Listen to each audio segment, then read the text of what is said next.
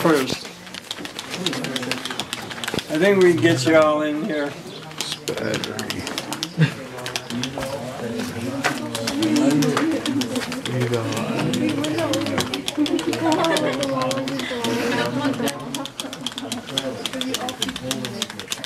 Battery. How are we doing, Si? Everyone's How in many here? left?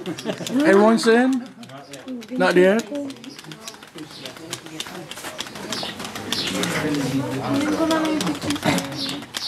Is this where all the collected? Yes.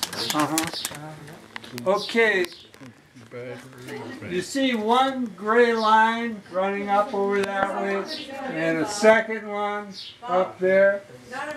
Scoot back, people, or if there's no room. Come on in, everyone. You should be able to get back. Come on in.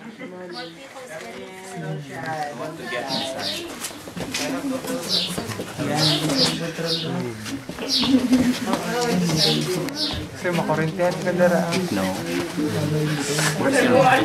Malitsyon ka.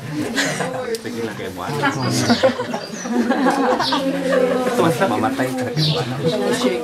I did. I'm standing here shaking. Oh, yo.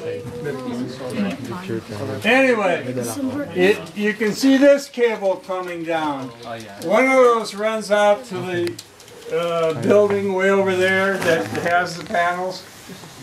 And this one runs to the one in the middle to one set of panels. And this wire tubing runs to the second on this building. Okay? That is producing DC electricity. It comes down and flows to the controller. This protects the batteries from overcharging and protects them from losing the electricity back out to the panels at night. Okay, all the electricity I generate from the solar panels goes into this battery pack. No, these are deep cycle. A car battery needs a lot of electricity instantly to turn the motor over. These can take a very deep charge, a lot of electricity, and release it slowly. So it's a different kind of battery that you need. And it's common in golf carts, in outboard motors, and things like that.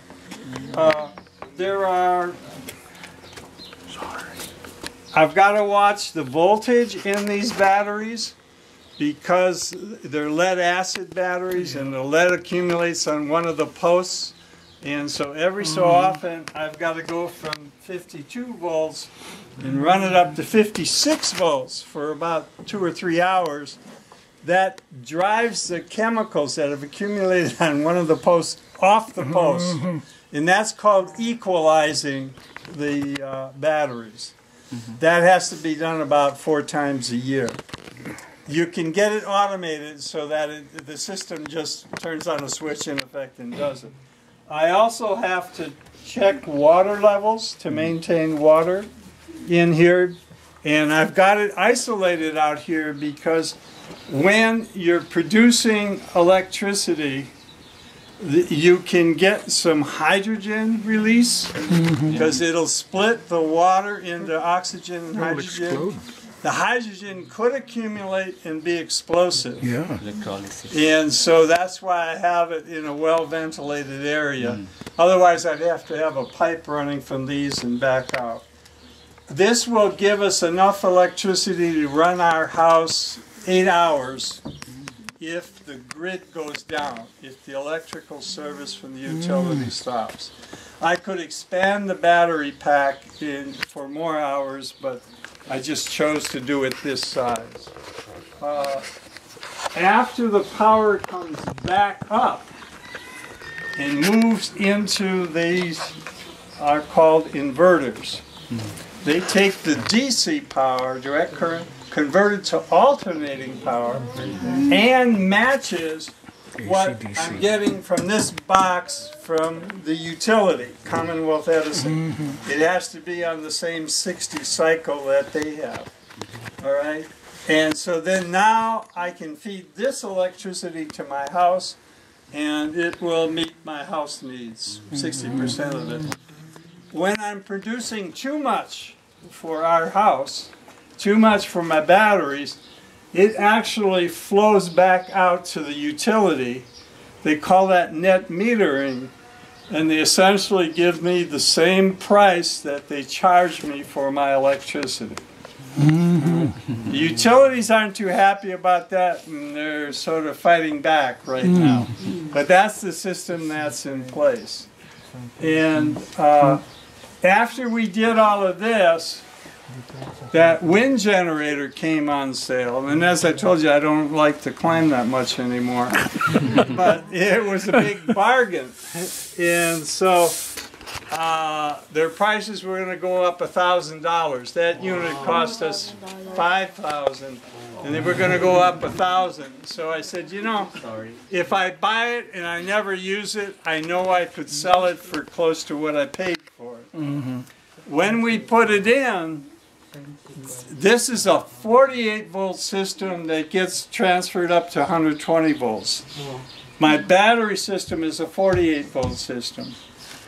The wind generator was only 24 volts. So I had a problem. How am I going to get the batteries to accept 24-volt power when it's a 48-volt battery system? So we were playing, friends and I, we said, oh, let's try. We'll charge half of the battery one day and the other half of the battery set the next day. That didn't work. No. Then we decided to put in a relay that would automatically switch between the two sets of batteries.